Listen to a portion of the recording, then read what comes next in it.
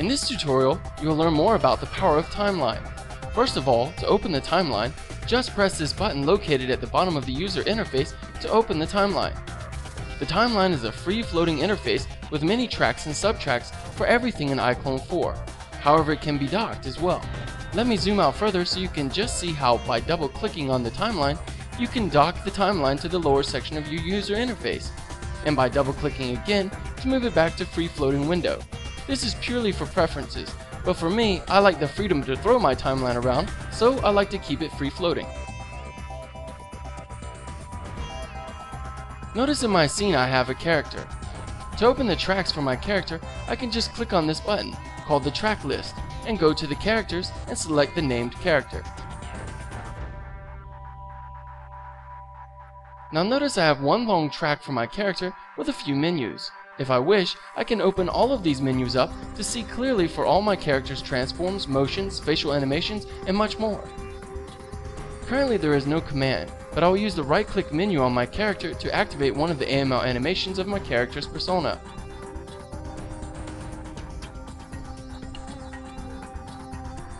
Then if we open up the command track, you will notice now there is a bar here representing that animation. Now the timeline controls when and how long the animation will last. Let's start first with when. Notice currently the animation starts at frame 01. If we zoom the timeline out, we can move the animation to start at frame 100. Then when we play back, notice the delay before the actual animation will play.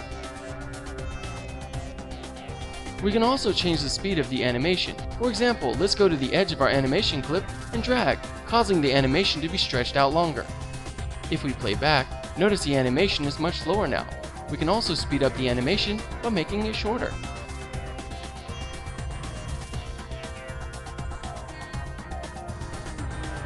Okay, let's delete that animation and add in another one.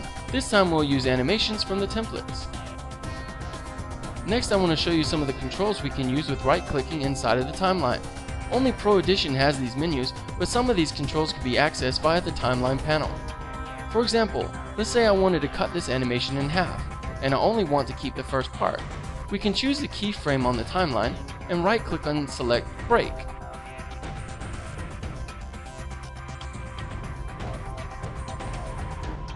This will break the animation into two separate animation clips.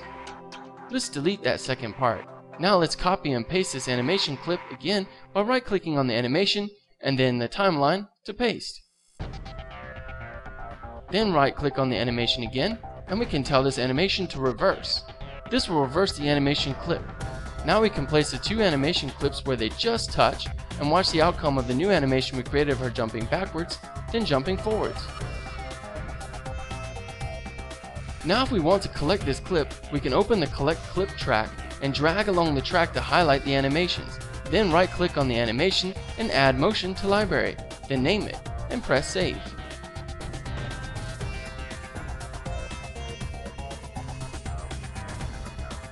Now we have saved our animation sequence and we can access it from our custom animation library.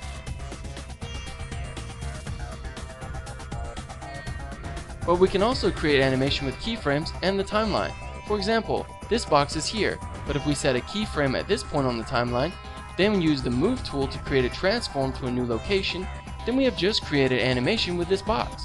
Maybe here between these 2 points, we can add in another point and have the box rise in the air. That means from this keyframe to this keyframe, the box will rise in the air to this position, then from this keyframe to this keyframe, it will lower down to the other position. Let's press play to watch. Notice the box seems to leap into the air. We can also collect these keyframes and add this animation into our library as well. Now when we add that animation in, it will be in the form of an animation clip and not just a bunch of random keyframes. To explain about transitions, I open up this project. Notice the ball on the left is using ease in and out, and the ball on the right is using linear transition curve. If we press play, you can notice that the ball on the left will slowly accelerate and decelerate at the beginning and end of its animation, and the ball on the right will not. Let's change the transition curve for the ball on the right, and we will change it to ease in and out. And now when we play back, you'll notice that both our spheres will move identically since they both have the same transition curve. And that is how we can use the timeline to affect the timing, speed, and nature of our animations, as well as everything else inside of your iClone4 projects.